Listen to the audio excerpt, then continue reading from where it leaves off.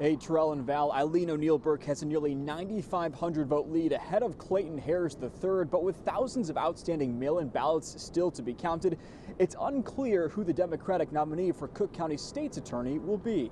This is at a moment when criminal justice reform is really on the ballot. With margins tight, the Democratic nominee for Cook County State's Attorney is still a major question mark. One day after the Illinois primary election, former Judge Eileen O'Neill Burke has a small lead over former prosecutor and University of Chicago public policy lecturer Clayton Harris III.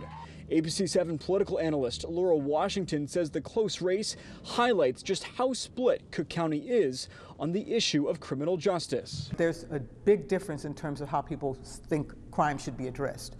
Harris was much more about criminal justice and fighting crime.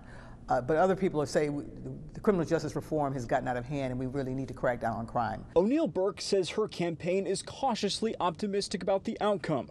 She spoke to supporters last night. I believe that we could make our justice system work for everyone in every neighborhood, in every town across Cook County. Harris III spoke to an enthusiastic crowd after polls closed and is encouraging his supporters to be patient as all the votes are counted. That's what this campaign has been about. Safety and justice. The fact that this is not an either-or proposition, that this is an and proposition. Meanwhile, the ABC 7 I team is learning nearly 160,000 outstanding mail-in ballots remain across Cook County, which could affect the nearly 9,500 vote margin between O'Neill Burke and Harris.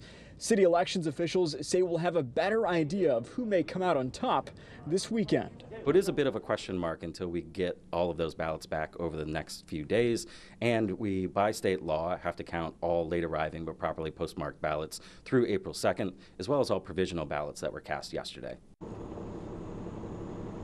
Now, the Democratic nominee will go on to face Republican Bob Fioretti and Libertarian Andrew Charles Kopinski in the November general election. Watch breaking news on YouTube. Subscribe to ABC 7 Chicago Eyewitness News.